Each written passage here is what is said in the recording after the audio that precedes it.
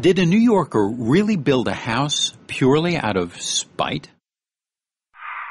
A man named Joseph Richardson owned a very narrow sliver of land on the corner of 82nd Street and Lexington Avenue.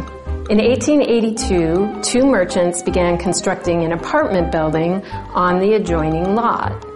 They refused to pay Richardson's asking price of $5,000, and instead of selling for less, Richardson built New York's narrowest house in front of their apartment building, blocking the Lexington Avenue views.